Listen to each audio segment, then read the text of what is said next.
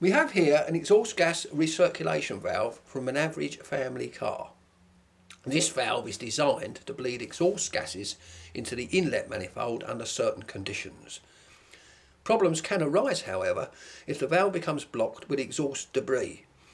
This can result in sluggish operation or even sticking open, which can cause severe engine problems ranging from kangarooing, engine stopping, or not even able to start. Very convenient when they're out on a run. This valve can be cleaned with carb cleaner, but the problem is, how do you decide whether or not it's working before returning it to the motor vehicle? So what I've done, I've come up with this little arrangement using an old computer power supply. This is the power supply. Very handy things, computer power supplies. So before you throw your old computer away, take the power supply out. It's very handy. But things just like this. So what I've done, I've taken the yellow and black lead from one of the disc plugs and connected them up to the two outside pins of the valve socket.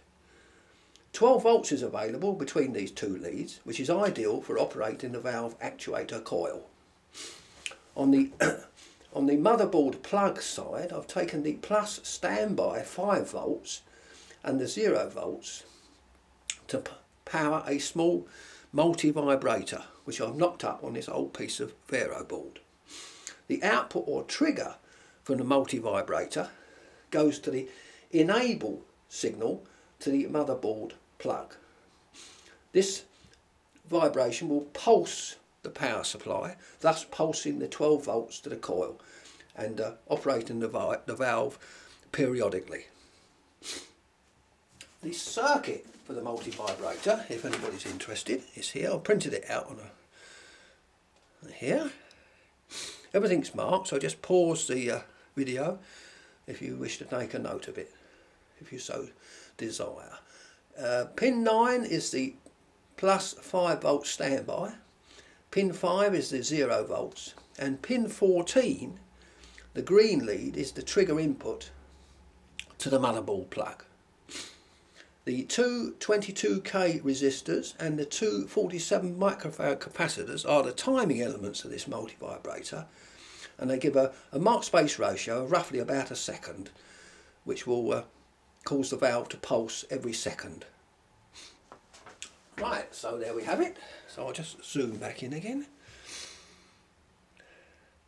Right, so we'll apply mains to this ensemble and we'll see it in operation.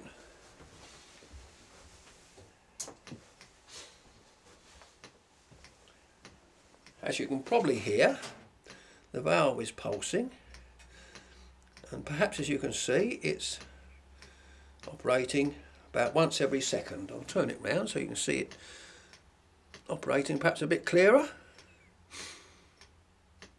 So that looks okay. If it's sluggish or hesitates in any way, obviously you've got a bit of a problem, and you should be able to see whether or not it's functioning correctly.